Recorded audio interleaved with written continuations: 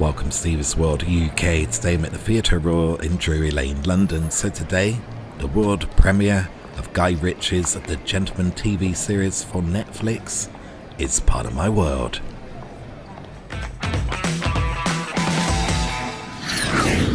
So on any other day, if you come to this theatre, you're expecting to see Frozen, but I wouldn't bring any kids tonight because tonight is the premiere of Guy Ritchie's The Gentleman. So luckily, I've got a ticket for the event, so come with me and let's take a look at my first experience of a premiere. The Gentleman is an upcoming television series created by Guy Ritchie. It is a spin-off of Ritchie's 2019 film of the same name. Featuring a new class of criminal, The Gentleman premieres on the 7th of March and features Theo James, K.S. Scodelario, Daniel Ings, Jolie Richardson, Giancarlo Esposito, and Guy Ritchie is once again reunited with Vinnie Jones.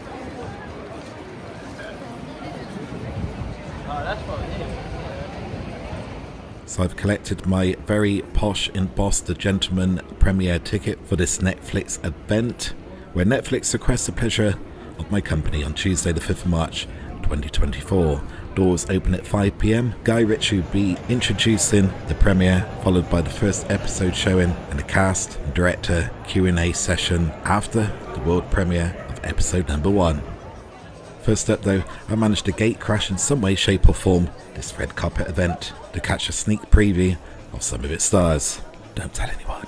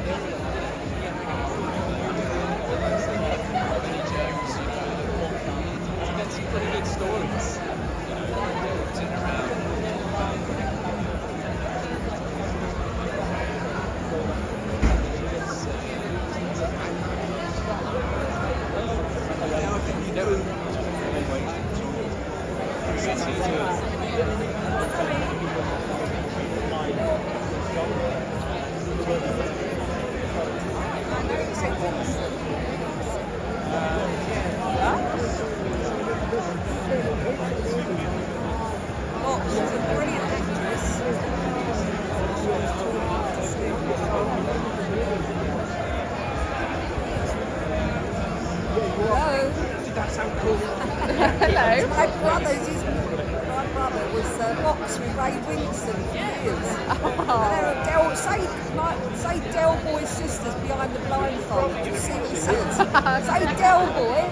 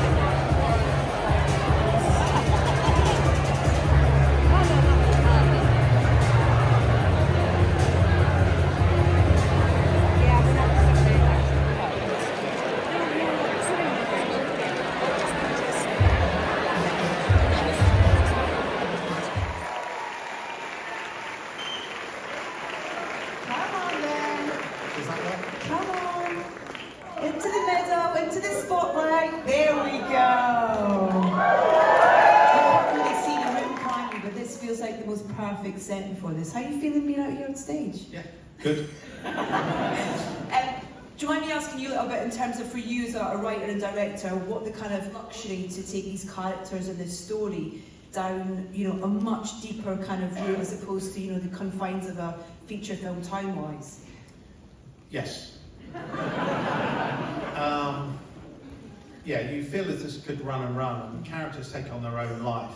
So all you've got to do is establish a character, and then they create their own voice, and then couple that with an actor, they're off to the races.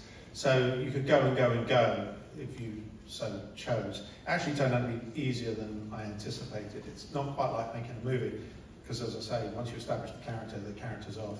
When you say it could go and go and go, it's not on until Thursday, but does that mean there might be more to come down the road? But, listen, selfishly, I make these things for me because I enjoy doing them so much, and I enjoy working with the cast. The entire conspiracy of filmmaking is my pleasure and my indulgence, and I can't believe actually there's an audience for it. And I'm very grateful for the audience, so thank you. Thank you for indulgence. Thank you for being here. You want to take a seat? Okay. Guy Ritchie, everybody! The man of few words. Maybe not. Guy will be joining us again, as will a number of the cast on the stage, as we have a short Q&A following the episode. Once again, are you still to meet him in the show? Max Beasley is with us.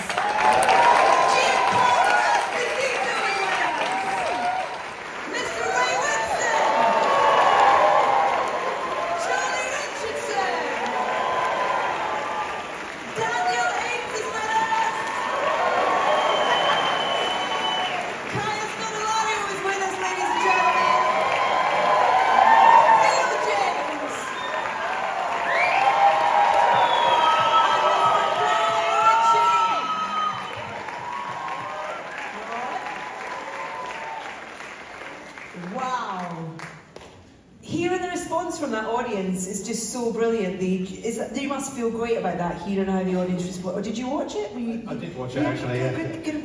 Is it nice to get that response from an audience, being in the same room as them and hearing how they react to it? Well, the truth is, that's the first time I've watched it. So, these things are a bit like cakes. You put them in the oven, and it takes so long for them to rise. And then eventually, you pull out, you open the oven after 9 months or whatever it is, and then there it is, there's your cake. That's something different. The truth with, you know, all the grading and the sound and everything, that's the first time I've watched it, and it's, you know... And? Well, I was having a lovely time. It's a bit embarrassing, but yeah, I was having a lovely time. We have this extraordinary collection of hugely talented people on the stage, and it's, you know, it's just some of the cast in this show. Is that part of the joy of being a director, is putting this wonderful kind of circus together in a way? This thing is about the cast, so that works because of that. So I tip my cap at the cast. Theo, I'm going to start with you. Congratulations. It's we can see why you ran away from this family pretty quickly, sort of thing. How much is he enjoying being back, and how much did you enjoy kind of exploring this character? I thought you were going to say how much of it is real. A lot of it, when it comes to Dan, he basically is that person.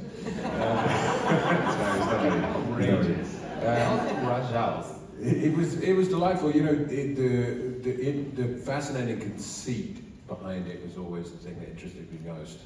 The melding of aristocracy and the underworld, and how those things collide in the most bombastic way, done by Monsieur Richie here. Those two things were always fascinating to me. You know, Britain is so defined by class, and we love it and hate it for various reasons, but defining it in the fun and the melee of this was really fascinating for me. It's great to see you and Kaya together as well. I'm really interested to see kind of how that relationship progresses throughout the season. Listen, Susie, what a character. You can tell you're just having so much fun with her. But what I found really interesting is where we find her, I feel like there's so much to her backstory that is kind of definition of where we find her now. Is that something you thought about in terms of kind of when you come to the character? Yeah, definitely. I mean, what I loved about her I very rarely get to portray women that are already at the top of their game when you meet them. It's always kind of a young woman finding her way in life, and what I loved about Susie is we meet her and she's a boss. She's good at her job. She can run shit. She knows exactly what she's doing. And I did base her, and a lot of my friends are here tonight, and I based her on all their mums. All the women. So a few of my friends have got dodgy families, that's okay. And the dads were like the geezers, but the mums were the ones that I was scared of. They're the ones that know exactly what's going on. They don't have to say too much. They look immaculate, and they are fucking terrifying. That's who I based her on. I can't wait for them to see the show. I know, sorry guys. Daniel, oh my God. I mean, there's a reason why he's got the name, the liability. But how much joy did you have in playing this character? Before you answer that, the slip at the end there when he comes out the house. Yeah, I fucking stacked it. Yeah, that was the first take. Well, yeah. It was that was the first take, I think, wasn't it, Guy? That came out. Actually, you got told off by the Duke, whose house we shot it in. Oh yeah. We were under strict instructions to stay off the grass. Yeah. And any skid marks, I mean that skid cost us about 10 grand. At least it was those kind of skid marks. You know? Got a new lawn out of it. But talk to me about Freddie and about kind of just, I mean, playing with this character and just, I mean, that's just the first episode with him. Yeah, I mean, I had a blast because he's just a wild man. But I think, you know, when you get a character like that, you think, well, it's sort of go big or go home. And, you know, Guy's so good at kind of straddling that line of like when you can push it, when he pulls it back in, you know, which he had to do on a fairly regular basis. Push and pull. But, you know, I had a blast with it. But I think also the fun of doing it is like finding the darkness with it as well. Yeah. Do you know what I mean? And I think, you know, we've talked about this before, for Theo's character and for Susie as well, really, for the two of them to want to sort of bother helping this fucking idiot brother out. There has to be a kind of, I don't know, sort of sweetness there or something that you're like, yeah, there's a little boy there inside, but I had fun. So that last sequence was, you know, it just became about rhythm, but it all conspired together. The actor's performance, the editor's rhythm, the director's rhythm, just the conspiracy of events. You know, these scenes sort of direct themselves, and that's an example of a scene that directs itself. But the music as well, which is pretty astounding. It just adds so much grandeur and tension and build to it as well. Yeah, and sadly I can't take the credit for that. Oh well. We'll move on then to Jolie. Lady Sabrina, I mean, I feel like there's a lot that we don't know yet. I feel like we're gonna go down a whole journey with this character, and she's gonna unveil some stuff that. What can you tell us about her that we may be coming to later in the season? I actually don't know because I haven't seen it.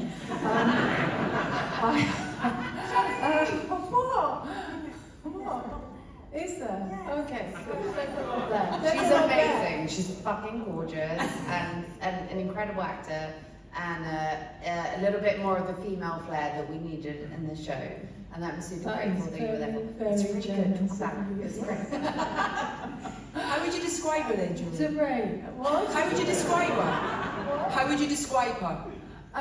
Do you know what? I'm really at pains to describe her. I think, Guy, I loved what you said, Guy, about the rhythm. I'm just going to deflect. It's so great to see everyone's work. Seriously, I haven't seen it. That was the first time I watched it, and I remembered, you know, that when we were doing the whole scene of the will, it was just so exciting to watch the tension. You did it again and again and again, didn't you? And a lot of it, you probably don't know this, a lot of it was improvised. Dan just going off on one, and it was just, it was a joy to watch that. It's a joy to watch now, and I loved watching it. Thank you. All right.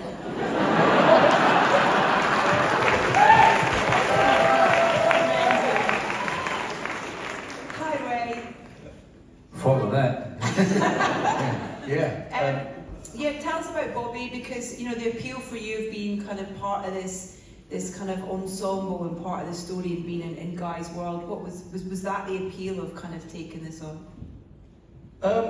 Yeah, I mean, I'm just still blown away by watching that, to be honest with you. Performances and everything, the story. I wish I could do my bit again. But it's the joy for me was it was so different working with Guy, because you get things thrown at you, and I think as long as you're on your game, as long as you learn what you've got to learn the night before, then when you come to work the next day, you can take anything on board. And I haven't worked with a director like that before. You know, you can rehearse it, you can go through it, you can learn your lines, you can change one or two things, but you know, we found ourselves changing quite a bit as we were going along, and for the better. You know, that's the important thing. You don't just change things because you're bored with it. You change it for the better, and that's what I came away with, and I was pleased with it. Yeah. Guys, is that the way you normally work with encouraging kind of improvisation when you're casting a play? Well, right, Guy? you sleep. Yeah. Give them the spectacles that's going on. They all look very smart with spectacles. Sorry, what was the question? That's fine. Just what we were saying about kind of, you know, you'd never worked in the way that you worked before. Was, you know, to still be learning as an actor is amazing. But encouraging improvisation, do you always work like that, where you encourage that kind of play? Yeah, I think as long as you've got a good roadmap, and then if you can improve it on the day. But a lot of that's down to the actor. So if the actor is flexible and they have their own ideas and they get in the rhythm too, there's a theme to this rhythm, then you know you can play. And I've wanted to work with Ray for a long time, and it was, you know, a wonderful experience for me. You're going to see a lot of Ray in this, by the way. Yeah. Ray's rather wonderful. Yeah. Well, we've got to talk about that. Daddy Ray. Giancarlo, it's so great to have you here, and this yeah, it's so Thank brilliant. you. It's truly an honor and a pleasure to be here. And this process of making this was so freeing and enjoyable, and it's something that I'll always remember. I think, you know, part of what I think about that's so special about the way this works and the humility that Guy exemplifies here tonight and through my meetings with him is that he stretched my imagination and my brain, and conversation that was 45 minutes to an hour, when you think you're going to go in and talk about, before you're shooting on the day, about the scene today, and you talk about life and children and family and aristocracy and money and privilege and all these things, and all of a sudden it changes and turns into, did we dig deep enough? And Guy comes up with some new ideas and attitudes, and all the time in the back of my mind I'm thinking about, well, what about today? What about today? What about today? And I let all that go. And I'm stretched and challenged to think in a new way, and all of a sudden new pages come out, and I'm not even stressed about having the ability to do it, because I'm in a new place. So it sort of tears down all the building blocks of what you think or what you've done in the past, that you've built, that this is the way I do it. And all of a sudden it becomes the way we do it. And I felt so included, and I felt so collaborative, and I didn't feel nervous at all about getting in there and doing what we do. And it's just an honor to be able to do it in this way. It breaks all conventions, and it allows you to be free. And isn't that what it's about, is to be free and creative? Stanley has this wonderful kind of suave and calm exterior, but I know there's a part of me that feels that there's kind of a lot going on behind the scenes that we don't really know about, but we may well be told more about as the season goes on. Do you mind talking to us a little bit about Uncle Stan and how you perceive him and his intentions, I guess? Well, I perceive him as being someone who's really graceful, intelligent, and smart, but also someone who has a love of history, and someone who has the wealth and means to get what he wants. But he's careful and he's respectful. And he's someone who comes from America, and I seem to be the only American in this cast. And Guy spoke about, you know, knowing someone who had this nature and this acumen. And I listened to him very carefully, because he's someone who is graceful, patient, cordial, And the British are that way. And so this seems to be a piece that's a perfect collision of this aristocratic culture and nature, but also of not only criminality, but of family and humanity or non-humanity. And so to me, that tells a story of a bigger picture of our world, encompassed in this very gritty, edgy, funny, overlord, underlord show. And so to me, I was fascinated by this. And I had to, like, when Guy finally had these pages pumped out and said, you know, can you go learn this? And he turned, how long do we have? 10 minutes. And he said, do you want me to put it on boards for you? And I was like, well, what are boards? I don't know what that is. He said, I can write it out for you. And I said, no, I got this. Because I'm here to be in service to the writing and to the overall vision of what the piece is, if I believe in it. And if I believe in it fully and commit to it fully and completely, then there's no fear. And I learned so much from this process that it was thrilling to me. And now seeing the end process and being here with all these masters of what they do is a further inspiration. And isn't that what it's about? To be inspired by what we see, to have fun, to be entertained, but also to have something underneath the undercurrent of it is a special thing, because it has us look at our world and where we come from in a different way. So kudos, man. Can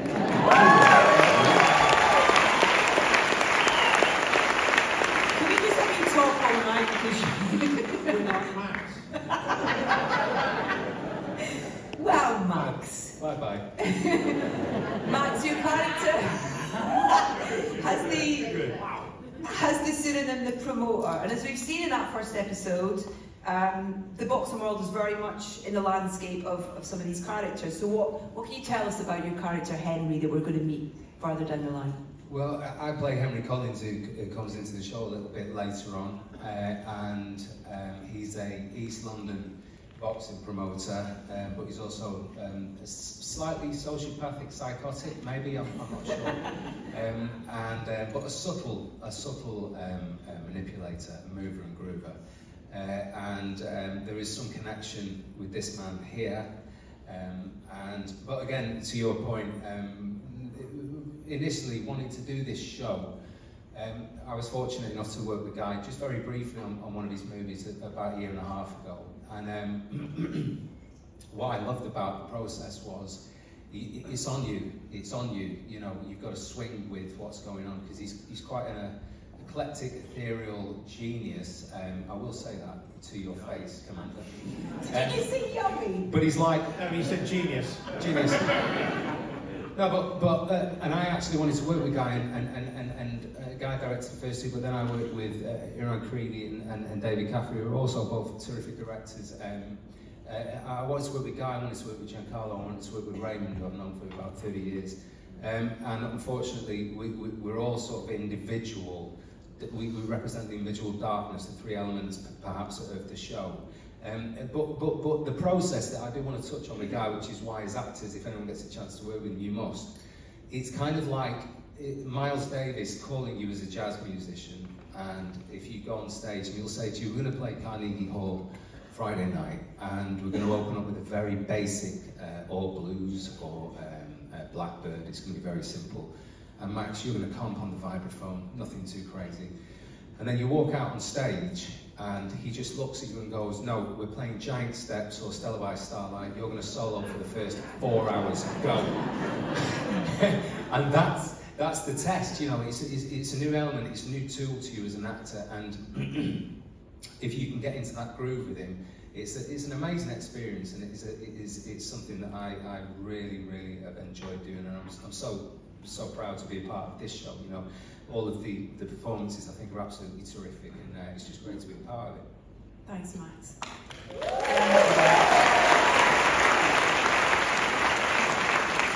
Guy, me again, sorry. Why did you, just before we finish up, why did you want to kind of go further with this world, you know, in terms of these new characters and kind of delve into it more? What was it about it that kind of really kind of, I don't know. I'd quite like Giancarlo to answer that, really.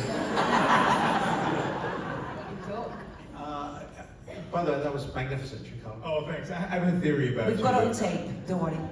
We've got it on tape. But actually, I think everything that he said was the answer. I think it addresses all of the aforementioned that Giancarlo spoke so eloquently about. And I think all of those subjects are interesting. And if none of this is possible without a talented and experienced cast. So, I mean, none of it's, they understood everything that was going on. It's a collaboration between artists, as it were, and there are so many different expressions of creativity and things that are worth exploring. It's just my pleasure to be part of this, and I hope it's a pleasure for them too. Do you think there'll be more? Well, you've got 8 hours of this, so On Thursday, see how you feel about it. On Thursday, we're all glued, mate. We're all glued. We want more. And listen, thank you all so much for being here and coming up and chatting us to.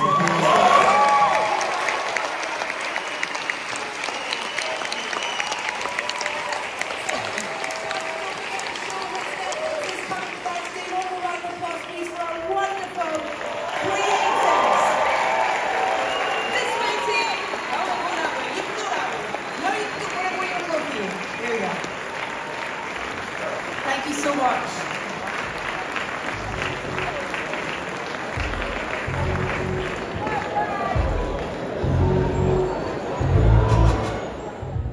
So that's going to do it for today. Thank you for joining me for this once-in-a-lifetime opportunity, and certainly a tick off my bucket list. If you've enjoyed the video, don't forget to like, subscribe and click that notification bell so you don't miss out on great future content from Steve's World UK. Until next time, be safe, be good, be kind and be careful.